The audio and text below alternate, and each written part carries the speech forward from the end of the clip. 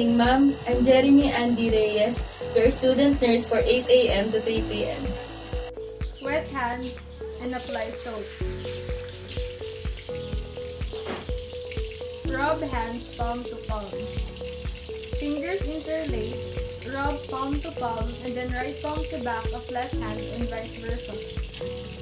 Clasp back of fingers into opposing palm and rub side to side. Clasp right hand around left thumb and rub thumb in rotational manner and vice versa. Rotational rubbing backwards and forwards by placing finger tips of right hand and left palm and vice versa. Rinse hands under running water. Dry hands thoroughly.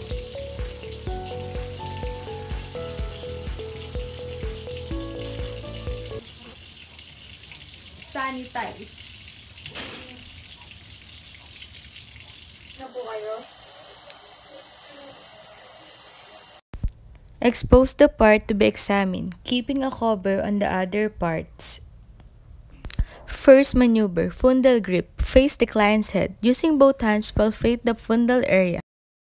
Second maneuver, umbilical grip. While still facing the patient, move hands to the lateral sides of the abdomen.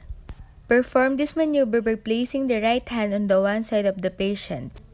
Repeat this step on the opposite side using the opposite hand. The fetal back is smooth and firm.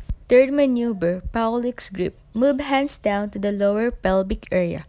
Palpate the area just above the seam. Fourth maneuver, pelvic grip. Face the client's feet.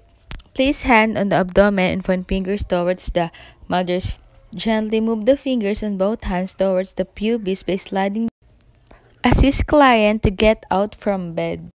Record your findings on the client's record and repeat findings the attending position.